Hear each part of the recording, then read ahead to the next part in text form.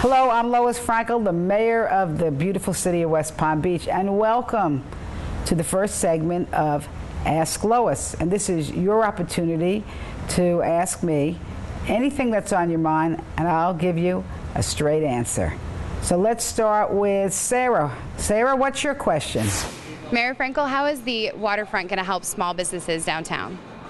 Well, thank you for the question. How will the new waterfront help downtown? Well, let me start by saying I believe this new waterfront not only helps downtown, but is an enhancement to the entire region.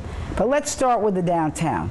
We've seen since cities have invested in this new waterfront, dozens of businesses come back to downtown West Palm Beach, and many more online to come in. And if you talk to the shop owners down there, they'll tell you business is up despite the economy. And as important, the attraction of the waterfront are bringing in literally thousands of people to live in our downtown condominiums. And that means when the condominiums get full, the values will stabilize and more tax dollars for our city. But what a beautiful place to bring your friends, your relatives, your visitors when they come into town. It's just a great place for us to celebrate life together on the downtown waterfront. All right, our next question is from Sue. Hello, Sue.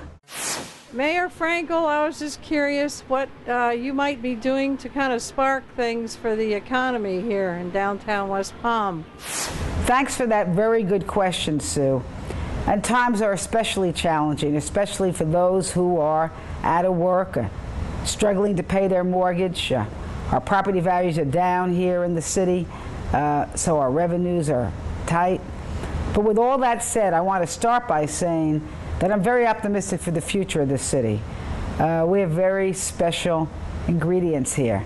Beautiful weather, gorgeous natural resources, and exciting cultural amenities, and of course that very, very diverse population. And when you put that all together, we can look forward in the future to one of the best mid-sized cities, I believe, in this entire country.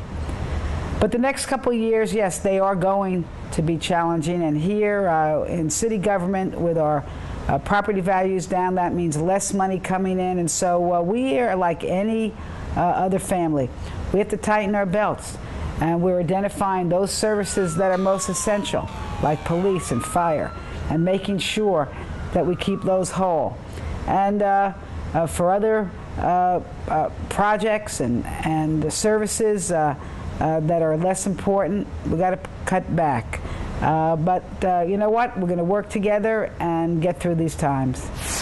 What's like your short-term as well as long-term strategy for parking around the city? Are you just thinking about building some new parking decks or some new parking facilities to handle the traffic or large peak time traffic that you currently have in the city? And David, thank you for your question. And you're right, there are lots of more people coming downtown with our beautiful new library, our new waterfront, all the dozens of new businesses that have come online. The crowds are coming into downtown West Palm Beach, and we anticipated that. We just finished building 2 new parking garages, and there's plenty of parking. Our recent parking analysis indicated that we are good to go for many years.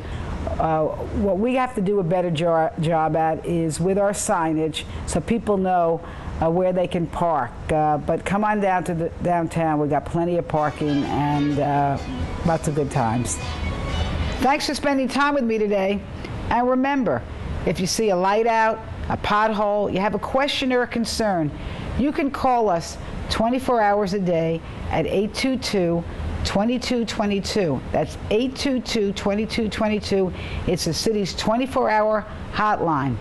And if you have a question for me and you want to appear on Ask Lois, look for a Channel 18 camera.